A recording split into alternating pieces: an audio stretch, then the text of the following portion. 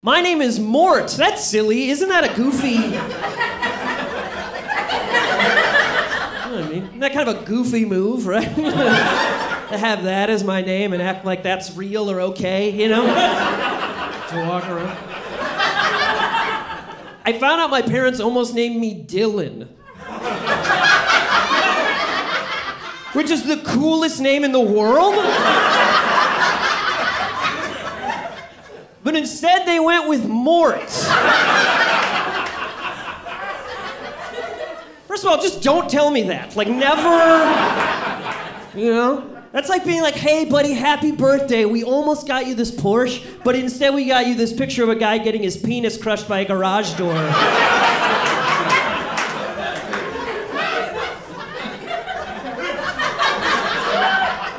That's not as good.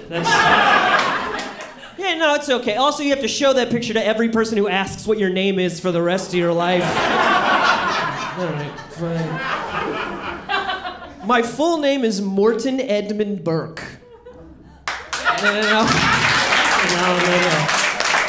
Does not deserve applause. That's not a good name for a baby. Not a good name for an adult man. It's only good for a 72-year-old middling novelist. That's the only name it's good. Morton Edmund Burke sounds like a Borscht Belt comedian from like the early 60s. You know, who'd be like, you know who I don't like? That new guy, Richard Pryor. Nah, what's this guy doing telling stories about his life? Stick to the gags, pal! All right, now for an hour of one-liners about how I don't like my wife. Let me tell you about the only time I met another Mort in public. Yeah. It's crazier than you're thinking right now.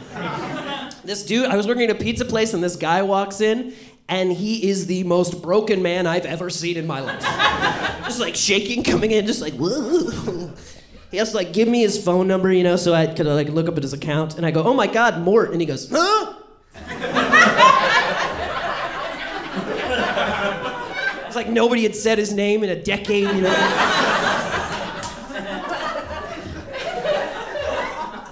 I go, my name is also Mort. And he goes, oh! Scared of you? And I go, do you have any advice for another Mort? And he goes, and I swear to God, you guys, he goes, change your name! Like the name did it somehow, you know? Morton Edmund Burke. That was a consortium of bullies paying my parents off. You know what I mean? I'm like, all right, we'll give you $3,000, but here's the deal. You gotta make sure he's totally translucent, all right? Just see through. I wanna know he's nervous and see his heartbeat from a vein, you know what I mean, in the side of his head. That should be pretty good. Give him ADD or whatever kind of shit prevents him from being able to make transitions in his stand-up set, whatever that is. I don't know, maybe give him like a weird name or something, who knows? Okay, how about Morton Edmund Burke?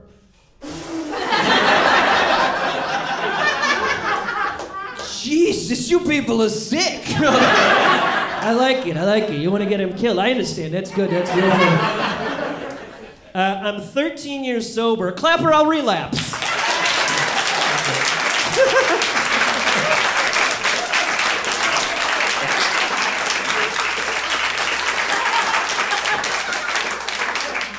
I'd do it too, it'd be sad. Very sad. Make for a sad comedy show. It's like, but yeah, I got sober in Chicago, which is impossible. You actually cannot get sober there. It's the drinkiest town in all of history. So, over there. I got sober in Wrigleyville. Yeah, I know. Right next to Wrigley Field, which, if you haven't been to Wrigley Field, imagine a magical bar where you could also get sunburned. Wrigley Field is where you go to get in a fight while you're throwing up. Do you know what I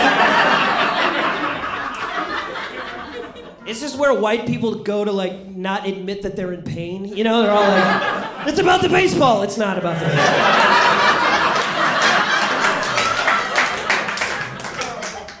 I was walking on the street in Wrigleyville one time and I heard my favorite sentence that I've ever heard to this day. Just a sonnet floating on the wind just entered my ear. This fair maiden, she goes, "Mark, who cares if you're fucking me in an alley?"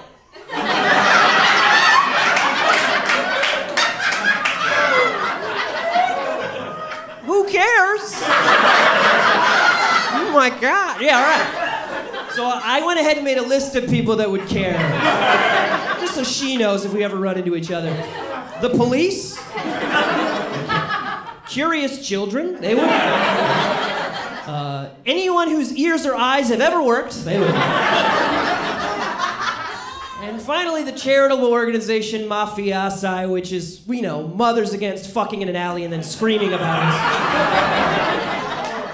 They do beautiful work.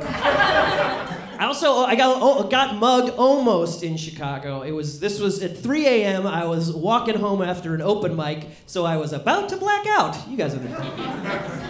And I love blacking out, man. It was the best. It was so good. I don't know why you guys aren't blacked out right now. You should black out. It's so great. Because you know how most days you're like, I wish I were dead, but not forever, you know?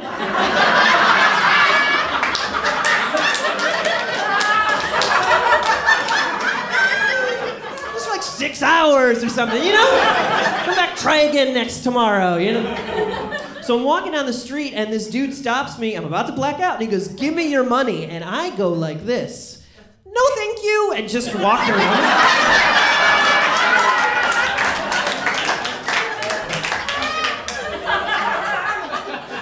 I politely declined a mugging. And I'm assuming it worked because the guy was probably like, "Oh my God, I didn't realize I was mugging a first grader." All right. So then when I had to get sober, I moved from there 2 blocks over to Boys Town and got involved in gay recovery, which is just the most accepting, loving, like gracious people I've ever met in my life. It was the opposite of Wrigleyville, so great. And there I met my best friend in recovery, this guy named Wayne. And Wayne, the first day I met him, he still had the handcuff marks on his wrist from the night before when he had crashed his Audi and tried to get the cops to shoot him. And they didn't. Which is how you know that Wayne is white.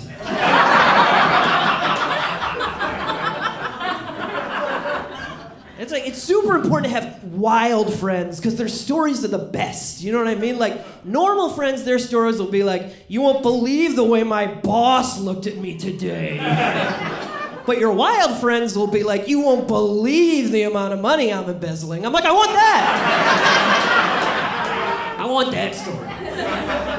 And I learned this early on because, and this is true, in 3rd grade, this kid came up to me, this kid named Mike, 3rd grade, picture a 3rd grader, and he comes up to me on the playground and he goes, "Hey, I have a great psychiatrist. You should take one of his cards." And he had stolen a stack of business cards from his psychiatrist. So not only was he in seeing a psychiatrist in 3rd grade, he was stealing from him as a prey. I was like, this is my best friend for the rest of my life. That's the funniest thing in the world. None of us could ever do that because you have to be in 3rd grade to make it perfect. You know what I mean? So good. So Wayne loved meth. Couldn't get enough of the stuff. He did so much meth that he got good at computers.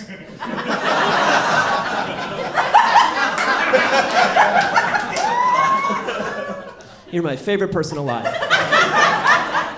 That's a really specific amount of meth, right? Because you don't do enough, you're just a normal guy. If you do too much, you end up worshiping VCRs. And that's a whole other...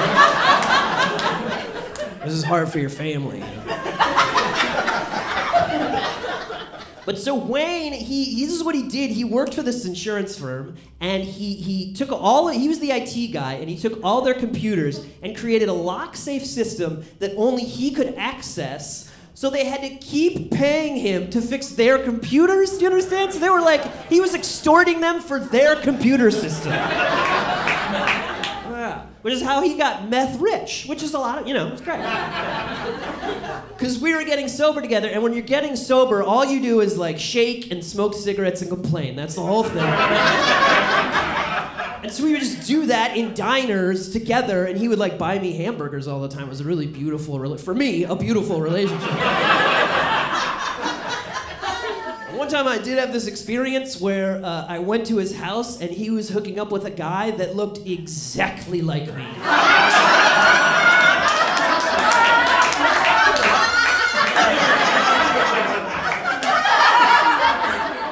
All right. Except for this guy was the most confident person I'd ever seen in my life. And I don't know if you've met the you that believes in himself, but it is humiliating. He looked so good, perfect hair. He had a puka shell necklace, and it worked. That's like wearing a tire iron for an earring. And you're like, this guy's so hot, he makes it work. I don't know how. He was so confident, he goes to my friend, he's playing PlayStation, he goes, Wayne, get me a pizza. What are you, Rick Ross? Like, who talks like that to another human being? That's how confident he was in their relationship. This is how confident I am in my relationship. The other day, I accidentally called my girlfriend by the dog's name.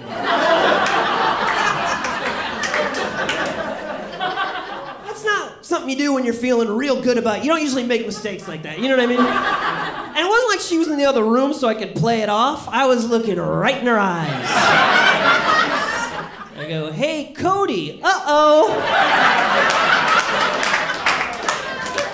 That's the dog's name. 2 weeks later, she goes, hey, Mort, when's the dog's birthday? I go, August 16th. Everybody knows that. But I should have pretended like I didn't know, because then she asked me what her birthday was. Yeah. Like a 1980s comic. I didn't know. I go, trick question, you don't have a birthday. June 19th. She has